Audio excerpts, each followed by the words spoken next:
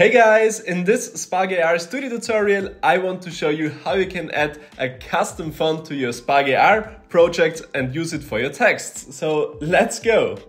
Hey again! So let's use some custom fonts here in the Spark AR Studio. The first thing we have to do is to import our font we want to use here to our project. So just navigate to your font files and then just drag and drop it into your Spark AR Studio project. The font files we can use in Spark AR Studio is OTF or .tdf, but no worries, those are the two most common file types for fonts. So just drag and drop it into your assets panel, and after you have done this, you will see Spark AR has automatically created a fonts folder in your assets panel. If you don't know where you can get some font files, just look around in the internet, for example at dafont.com. Here you can browse through a lot of fonts and just download them to use it in your Spark AR project. But please make sure you have all the rights to use it in your project. So after we have successfully imported our font file, we have to create a 2D text element to use this font file on an actual text in our project. So for this, we go to our scene panel, click on the plus, and here we search for 2D text. When we have done this, we can see that there is a text object on the left upper corner of our project. At the moment, my viewport is set to edit 3D objects, but when you're working with text, it is very handy to set it to 2D.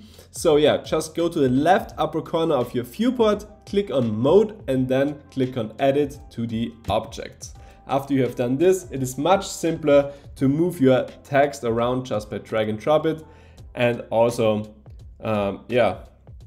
scale the area of your text. I want to have the text in the middle of my screen, so I just scale it the right way and then place it in the middle of the screen. At the moment, my text here is in the standard font, so the font is Facebook Sans Bold, and now we can just change this font. Make sure you have selected the text on the left side, and then on the right side at the text properties, you can set the font from the standard font to your imported font. So you see it has changed. Now also the size has changed a little because not all fonts have the same standard size. So I set the font size here from 40 to 70. It is much bigger, and now I also changed the standard text to custom font, but of course you can use any text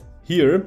So, and also I will set the color from black to white. So this is all the magic about how you can use a custom font in your Spark AR project. I hope this tutorial was helpful. If yes, give it a thumbs up, and if you're new to this channel, it would be nice when you subscribe to it. So thanks for watching, and see you in the next video.